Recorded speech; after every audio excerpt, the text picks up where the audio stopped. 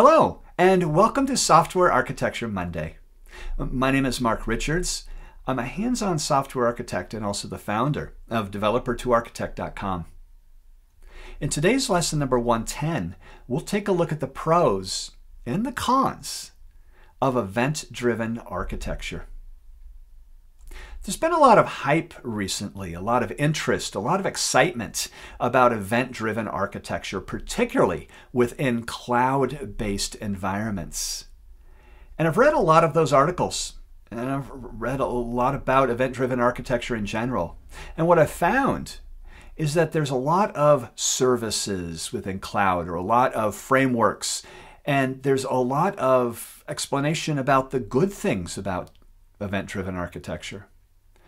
But I haven't seen a whole lot of information about the trade-offs and the cons of event-driven architecture. What makes it so hard? And that's what I really want to talk about in this lesson. So event-driven architecture, just to give a quick review, is an architecture style that leverages async processing to both trigger events and also respond to those events within the system.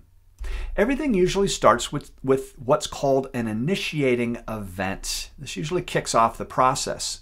Then we have processing events, which are generated by event processors that are part of that initiating event. For example, purchasing a book starts an entire workflow until I actually receive that book in my hand. For example, placing an order, or maybe the customer notified, payment applied, inventory updated. These are things that are happening in the system. A good example of what we mean by events within an event-driven architecture. There are services, or more formally called event processors within EDA, that trigger events. They do something, and then they trigger an event, an asynchronous event in the system. Payment has been applied.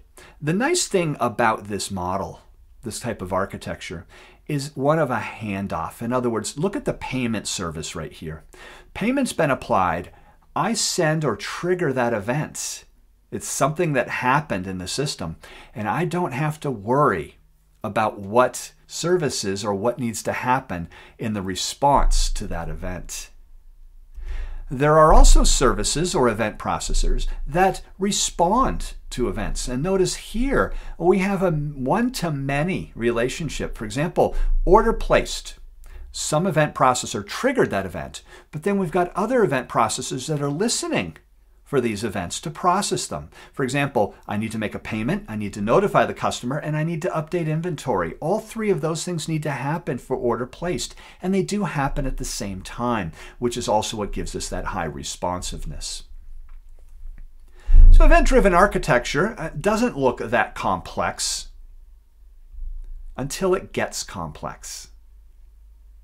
And that's what I really want to talk about. I want to talk about those trade-offs, the advantages of event-driven architecture, I'll say EDA, and also the disadvantages, the cons of EDA.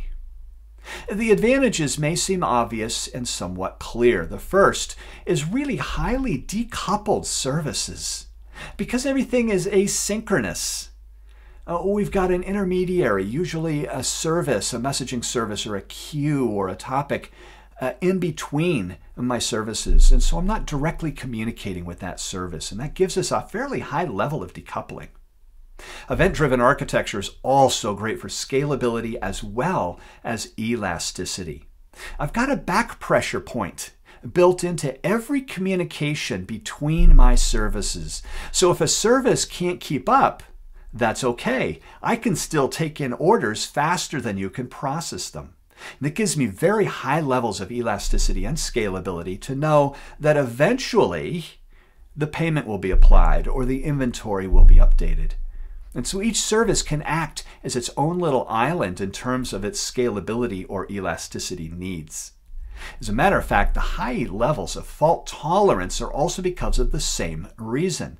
Services, event processors can go down, come up, but that's immaterial to me because I'm sending out an event. I'm sending it to a queue or a service. And so the idea here being it doesn't impact me at all. And it probably has the highest level of fault tolerance. Second to probably microservices, just due to the single purpose, fine-grained nature of each of those services.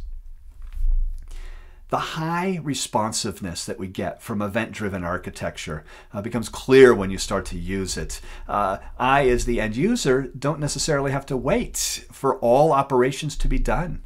As you saw with that order being placed, I can do 3 things in parallel. I can adjust inventory, make a payment, and notify the customer at the same time through the use of publish and subscribe or broadcast messaging. And that gives us super high performance as well as responsiveness. And finally, overall agility, that ability to respond quickly to change. Like microservices, event-driven architecture is highly decoupled. And as a result, I've got separate event processes that are doing one thing. They're responding to a particular event. And so change is usually isolated to within those particular processes. There's an additional feature about agility that event-driven architecture has over pure microservices. And that is, in the middle of the day, during processing, I can actually take a service down and redeploy it. And the reason is because of persistent queues, or durable topics, or topics with durable subscribers. And because the point is all other services can still fire off events.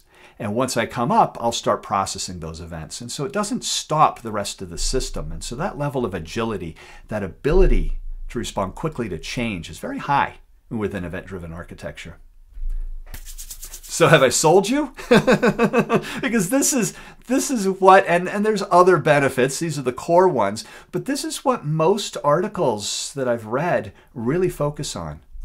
Let's talk about some of the negatives, the things people don't like to talk about when it gets to event-driven architecture. And the first of those is error handling. Error handling becomes very complex within EDA. I never know when a particular event has been responded to, or if it fails, how do I restart that event? How do I do recovery? Who really is in control here with that event? What's the state of that event? Error handling becomes extremely complex. As a matter of fact, controlling the overall workflow is also extremely complex, especially when we start talking about CEP, complex event processing. Because most event-driven architectures are largely non-deterministic. Now, you might argue with me and say, Mark, I disagree. They are deterministic because I know where all those events are going and who's receiving events. And while that may be true, you can't control the timing of those events, which is the main piece here, that overall event timing, but also the order in which those events are occurring. And so when we try to look at the workflow and the timing of events, or the controlling when and if a certain event gets fired, or 2 events happening at the same time, this is where the complexity starts to happen. As a matter of fact, event timing is really hard if event number 1 has to be processed before event number 2. There's really very few, if any, ways to control that kind of behavior within EDA. Another negative is that of coupling. Wait a minute. Mark, you said decoupling was an advantage. However, while we've decoupled services or event processors within EDA are still coupled by the contract. And contract creation and also maintenance is sometimes a very daunting thing within event-driven architecture. And that contract, obviously I have to pass data within an event, and it might include behavior as well. The last real kind of disadvantage of event-driven architecture is that of testing, specifically scenario testing. Unit testing isn't too bad. I receive an event, I fire an event, good, it works. But how do I test the whole scenario? A good scenario being, I'd like to purchase a book, and I want to test that scenario all the way until it is shipped and in your hand. The problem is, again, it's largely non-deterministic. And suddenly I have events fired that I didn't expect to be fired or triggered. And now I've got events that weren't triggered that I expected to be triggered. Why did that happen? And I have to analyze all those conditions. The timing of events may change the results sometimes. And so scenario testing is extremely complex. So I hope with this one slide right here that you're looking at, I've kind of convinced you that everything in software architecture is a trade-off. That's our first law of software architecture that Neil Ford and I coined. There are clear advantages to event-driven architecture, but I really want all of you to be aware of the challenges and the hard things about event-driven architecture. We talk a lot about event-driven architecture and some of these challenges and solutions to some of those challenges. In our book, The Fundamentals of Software Architecture, we have a whole chapter on event-driven architecture in here. Also, for other resources, you can go certainly to developer2architect.com for wonderful resources, specifically Software Architecture Monday, where these lessons are all housed. And so this has been Lesson 110, the pros and the cons of event-driven architecture.